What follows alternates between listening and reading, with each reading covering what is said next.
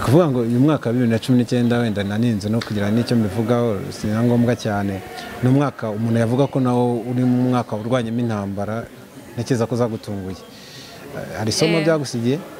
kukwa za ntambara zo kukwaka ikamba kandi ari ikamba waratsindiye wenda sinzi waranarivunikiye ku giti cyawe byagusigiye isomo byansigiye isomo cyane naje gusanga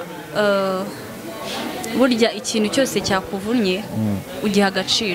agaciro kandi umenya uburemere bwacyo akenshi burya tumenya uburemere bw'ikintu iyo kigeze mu ruhande rubi niko abantu wenda duteye rero byansigiye isomo cyane namenye ko ngo nshobora kurwana urugamba njyenyine mbere nashoboraga gutekereza ngo wenda ntafite kanaka nari kumwe na kanaka ntago nagera ahangaha ako bitewe n'ibyo naciyemo nabirwanye njyenyine kandi birangira mbiciyemo neza njyenyine rero byamaye icyizere cy'uko ejo n'ejo bundi hari ahandi hantu natambuka kandi mpicishije ntadipendinga ku muntu uwo ari we wese ZOOM TV24 hanyuma twizere ko abantu bameze neza mu bice bitandukanye twizera ko kandi n'umwaka 2019 urangije neza Miss Elegance 2019 ntawabura kubikwita ni nako biri kandi umeze neza komeze neza benshi barakuzi nyawo nta muntu utakuzi se twa ni ngombwa kwivugara byaterwa okay hanyuma njye nitwa Didas nawe munatangira mutwibwira kugira ngo ibintu bikomeze bigende neza yewe nitwa Mukangwije Rosine nkaba ndi nyampinga wabaye Miss Elegance Rwanda 2018 yego hanyuma 2019 yarangiye rero umuntu yavuga ko 2019 gusigiye iki 2019 insigiye ibintu byinshi nayizemo hari byinshi nagiye ngeraho nk'umuntu numva yuko ari nk'intambwe nateye mu buzima ishobora kugira ahandi hantu izangeza mu gihe kizaza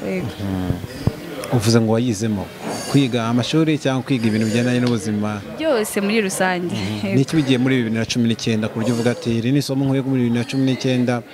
2020 niba ari isomo ribi ntabwo nzongera kurirwa muri isomo ryiza nzarikomeza ikintu cya mbere burya nize nuko ibintu byose bishoboka cyane nk'iyo ikintu wagishyizeho umutima wawe kirashoboka kimwe nuko uko ibintu wabiteganyije atari ko bigenda rimwe na rimwe so uba ugomba kwiga guhandoringa ibibazo byose wagira mu buzima no kubyakira yego urabishingira ku kiravuga ati nize ko ibintu bishoboka ni iki kiguha kuraje kuvuga ati nkurikije ibinakoze koko nabonye ko ibintu bishoboka bisaba wenda kubishyiraho umutima aricyo kiba gisabwa gusa kurikize experience yawe nk'uko tubizi mu buzima busanzwe nta muntu ugira burya ubuzima buri perfect buri wese hari utuntu agenda ahura natwo tw'imbogamizi rero iyo ubashije gutambuka ibyo bihe byose ni ikintu uba ugomba gushimira Imana uba ugomba no kwishima nawe ubwawe yuko hari ahantu wavuye hari naho wageze hanyuma turi kwegereza iminsi mikuru yanaje kwanza nta gisigaye iminsi mikuru igeze kuri weho ni iki utangira gutekereza iminsi mikuru yigeze ntangira gutekereza ko ndi gukura hari sinzi ukuntu nabivuga hari urugero mba ndi kuvamo n'urwo mba ndi kujyamo ntangira gutekereza ese aho ngeze ni iki nagezeho nk'ubu turi mu gihe cyo gusoza umwaka urabibona mba nekereza isi y'umwaka umariye iki unyunguye iki ni iki ntakoze nagombaga gukora so ni byinshi cyane umuntu aba atekereza nk'uko tubizi muri rusange ariko icyambere mbashima Imana ko nyimumeke exactly hanyuma 2019 hari cyo winenga ukavuga ati ashobora kuba naragize intege nkeya nta kwigaye icyo wiga muri 2019 nabikubwiye nta muntu nyine uba mwiza 100% niko nabivuga nkuko navuga mu cyongereza nta muntu uba perfect 100%. Hari byinshi bimwe na bimwe ninenga kimwe nuko hari nibyo nishimira kuba narabigezeho niyo mpamvu mba mvuga ngo ibi ninenga runaka ntago ngiye kubivuga kuko buri wese burya bafite ubuzima bwe mba ngomba kumenya uko ngomba no kubikosora undi mwaka bitazaba ikibazo yego. Hanyuma byageze mu minsi mikuru abari akarusho abantu benshi bavuze ati tujye gusohokana n'inshuti tugiye kurya tunezerwe minsi mikuru kuri weho kugira kugendekire neza tuvuge nka bonane be gusaba iki urya iki kwanza njya nk'ibisanzwe ahubwo nk'ikintu mba numva ngiye kuri ngiye cyahindutse ni uburyo wenda nabiriyemo nabo nabisangiye nabo n'uburyo nyine burya ikintu cyose ni mu mutwe kwa hari ukuntu nyine ibintu biba biri the same ariko bitewe n'uko wabyishyizemo mu mutwe wawe bigasa nk'ibihinduka so ku minsi mikuru ngewe ikintu kinshimisha ni ukuba ndi gusangira n'abavandimwe na famiye yanjye n'ababyeyi banjye by'akarusho n'inshuti zanjye mba numva nyine umutima wanjye utuje nta kintu na kimwe mbura uko bimeze ubu ni iminsi mikuru ariko uri umuntu mukuru tugaruke mu minsi mikuru ukiri umwana nabwo se ni kuvuga yabaga bimeze wumvaga ari gusangira n'inshuti zawe cyangwa byabaga bitandukanye twese ukiri umwana mu minsi mikuru icyambere waba uzi ko bazakugurira imyenda mishyashya of course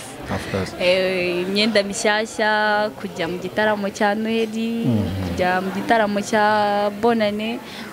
ibyo ni ibintu byose nyine umuntu yagiye anyuramo nk'umwana so wumvaga ari ikintu kidasanzwe cyane watekerezaga ukuntu ugiye kubona umwenda mushyashya ukuntu wenda niba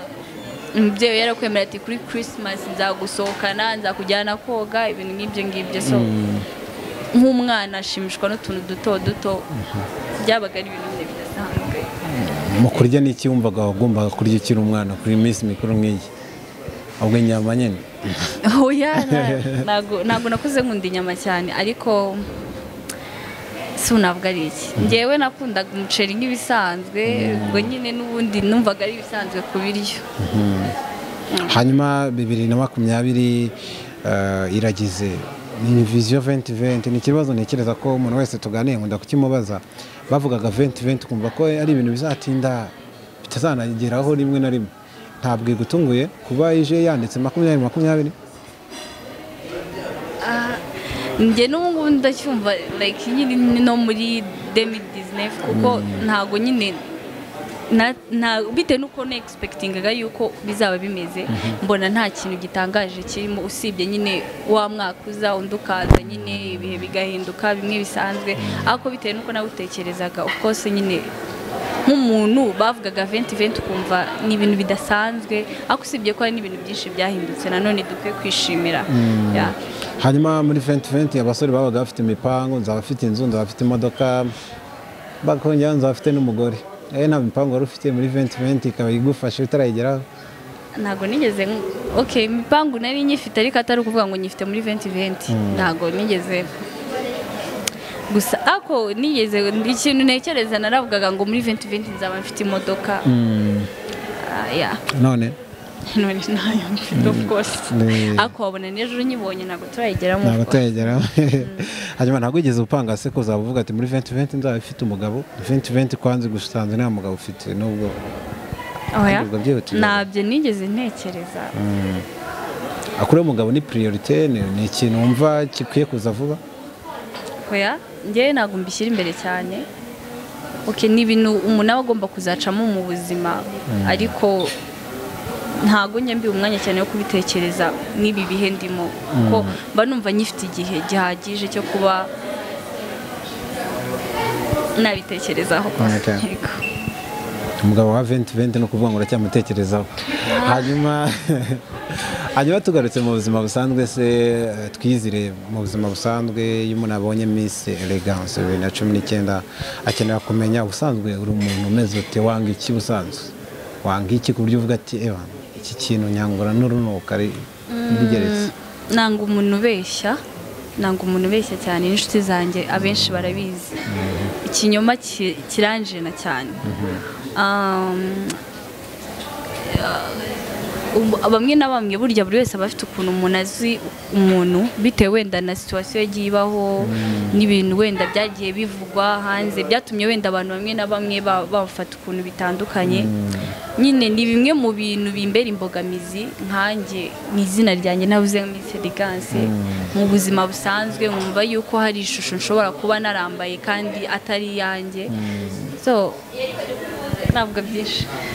ni kuvuga ngo uyu mwaka wa 2019 wenda naninze no kugira n'icyo mbivugaho si ngombwa cyane ni umwaka umuntu yavuga ko nawo uri mu mwaka warwanyemo intambara ntekereza ko zagutunguye hari isomo byagusigiye kukwa za ntambara zo kukwaka ikamba kandi ari ikamba waratsindiye wenda sinzi waranarivunikiye ku giti cyawe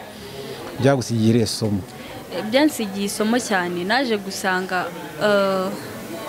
burya ikintu cyose cyakuvunnye ugiha agaciro kandi umenya uburemere bwacyo. Akenshi burya tumenya uburemere bw'ikintu iyo kigeze mu ruhande rubi niko abantu wenda duteye. Rero byansigiye isomo cyane,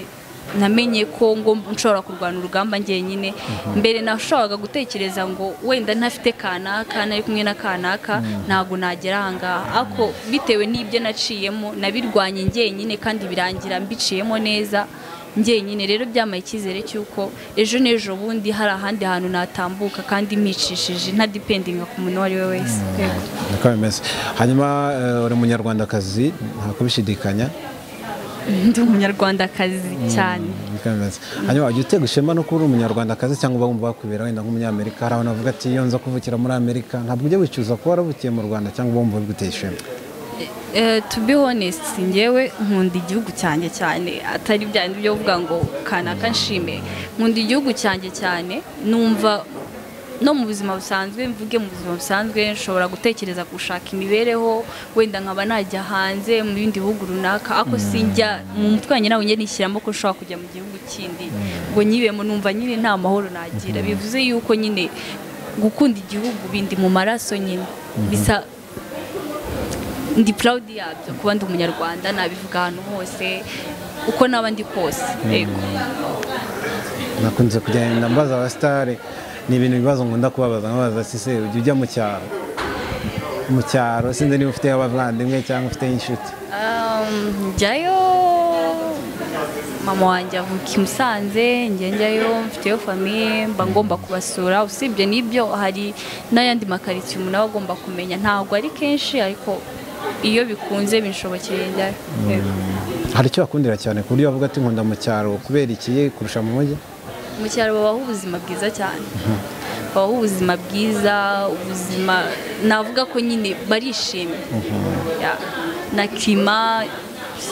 nta kintu wahanenga. Hari abantu bavuga ko abantu bo mu cyaro bagira urukundo kurenza abo mu mujyi, niko wabibonye? Nk'ubu ikintu maze kumenya, ntabwo nigeze ndara hanze cyangwa ngo wenda mbe nagira ikintu mbura runaka, ariko naje kwemera yuko uko mu cyaro ntabwo ushobora gupfa kuburana, ariko cyafite umutima. Hanyuma tugana ku musozo, ubona ari iki cyo kwishimirwa cyane cyane ku bakobwa b'abanyarwandakazi? Nicyo umuntu yavuga ati okay, birenze ko wenda abantu benshi bakunda kuvuga ko abakobwa b'abanyarwandakazi ari beza, ariko iki kintu umuntu yakishimira ko abanyarwandakazi baratandukanye kuri iki?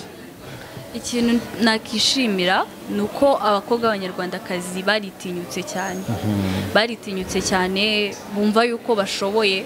kuba ubona. Ngiye ku bwanjye ukuntu bibona nk'ahantu niba wenda 100%